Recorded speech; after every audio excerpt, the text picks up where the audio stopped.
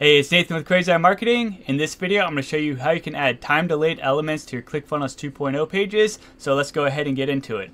So let's say that you have a webinar or a page that you want some element to show up after the individual has been on the page for a set period of time. So for example, with this webinar, I want people to watch, maybe 20 minutes of my webinar before my Buy My Stuff button pops up on the page. And so that's what we're going to go ahead and set up in this video. So first things first, we need to go ahead and hide this particular button. So we'll click on settings here, and then we want to go ahead and change the visibility to hide on all devices. So click that option. And then we need to add a countdown element. So we'll add countdown right here. And then we can go ahead and click on the countdown element and open up our settings. We need to go ahead and change the timer type to evergreen. And then time resets, we want it to reset on page load.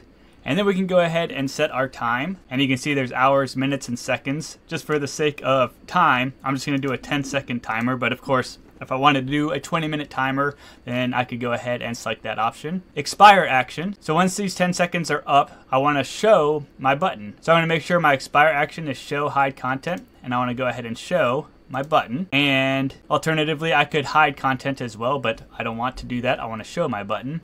And then we have revisit action. So how do you want this countdown to treat people that revisit the page? So you could have it auto reset the timer, and that means if they refresh the page, then that's going to refresh the timer and they're going to have to wait 10 seconds for the button to pop back up.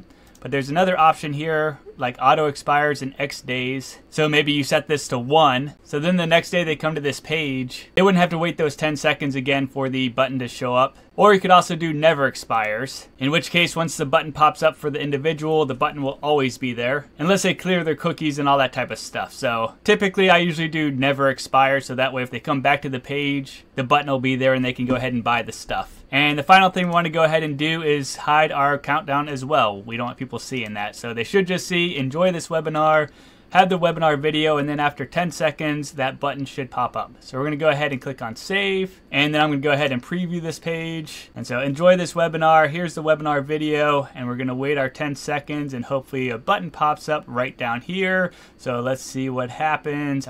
There it is. So the button popped right up, and now somebody could go buy my stuff.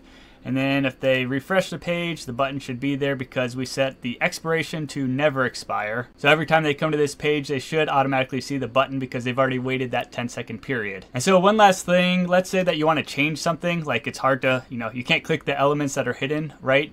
But if you come up here to layout, you can see your elements. So you can see your countdown and your button right here. So you could go ahead and click on it, and then you could go ahead and make it visible, make your changes to it, rehide it, or whatever else it might be that you want to do. So I just wanted to show you that real quick, how you could get those buttons back up and the countdown timer back up so you could go ahead and make changes if you need to do that. And again, that's through the layout option right up here. And so that's it for this video. Hopefully you found it helpful. If you did, I appreciate any sorts of likes, comments, subscribes, and or head over to crazyeyemarketing.com. And I hope you have a great rest of the day.